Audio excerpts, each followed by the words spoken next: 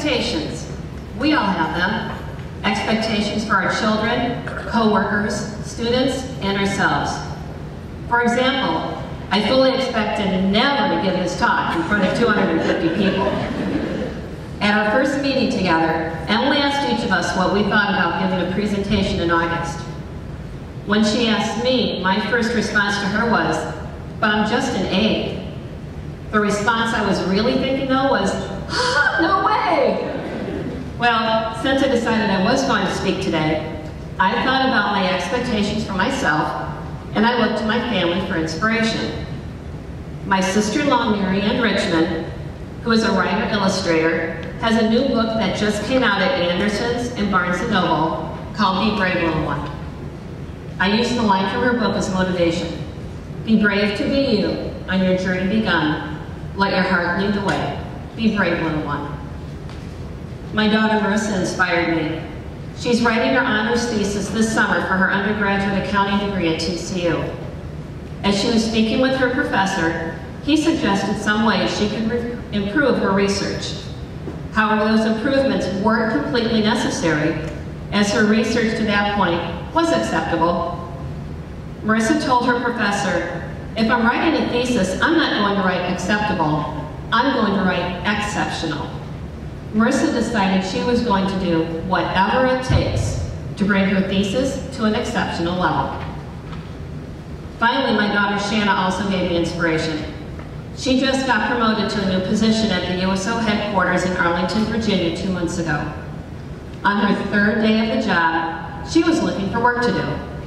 She spotted some paperwork and she was told that they were surveys that needed to be entered for the last 6 months. They were surprised when Shanna volunteered to do them because no one had wanted to. Shanna told me, "Remember, Mom, how you always told me when you were 16 working at McDonald's, you would have done any job with a smile? I follow that same advice now at work." And that made me think.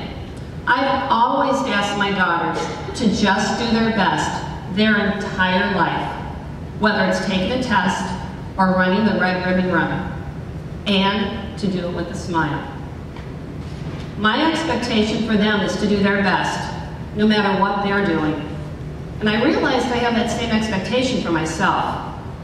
As an aide at Parkview, I wear many hats. I'm assigned to bus arrival and bus dismissal, lunch and recess duty, and I work with our EL students. All are very important jobs. However, I would say in my opinion, my most important job this past year was bus arrival and bus dismissal. Let me explain. 3 years ago, Parkview started transferring students to another school district within District 89 when certain grades were capped.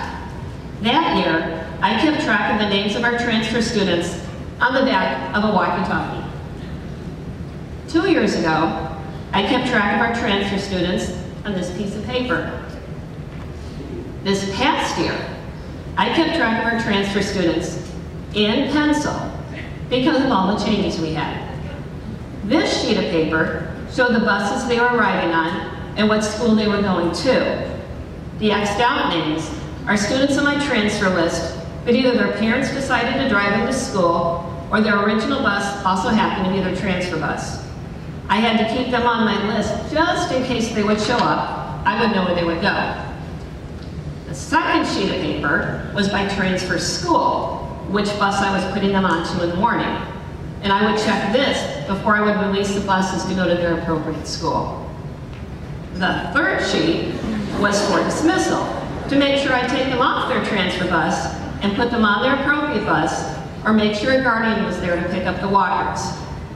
In the spring, we also had to transfer students from all 3 schools who were at the after-school tutoring program at Parkview.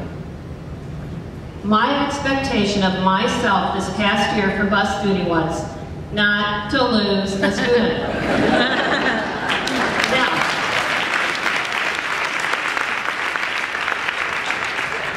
Now, before school starts every year, Barb Peterson, our principal, has a meeting with the aides, and we receive our sheet of paper that tells us our before and after school duty and what grades we monitor for lunch and recess.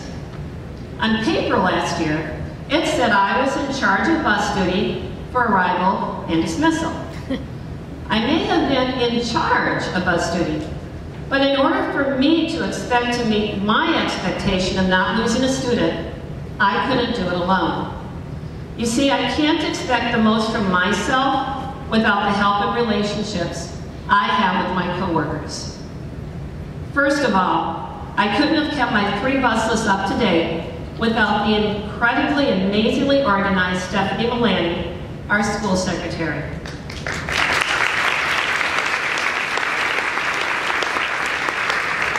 With the number of new students registering, sometimes daily during the school year, and needing to get approval from a bus company before the students could ride the bus, she always knew who was entering and leaving Parkview, and she always made sure I was as up to date as she was. I had 2 amazing teachers who I worked with, Denise Urso and Sarah Neiman, who understood how my list could change daily so I could feel confident doing buses, and they let me do my updates without question. I had 5 great bus drivers who knew my system and didn't let any students off of the bus until they were taken off to go to the appropriate place.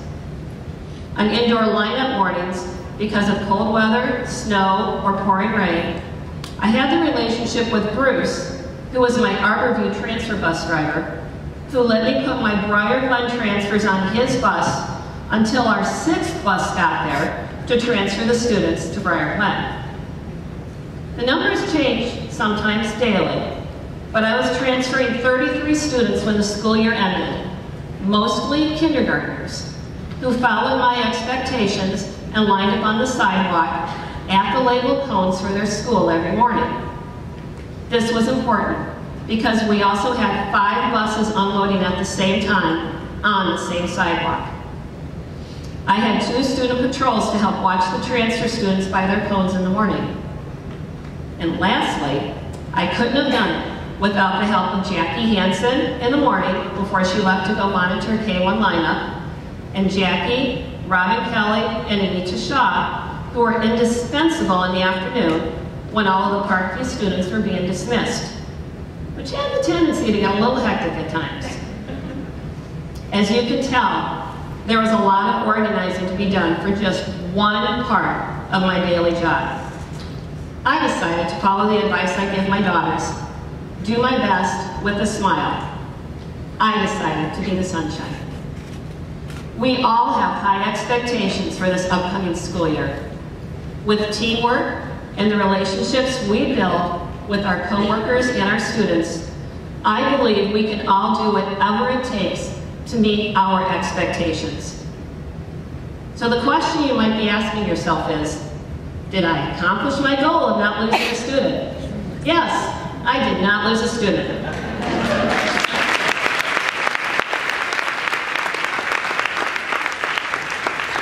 But I can't really say I didn't lose a student. It is really we didn't lose a student. Thank you. Have a wonderful day.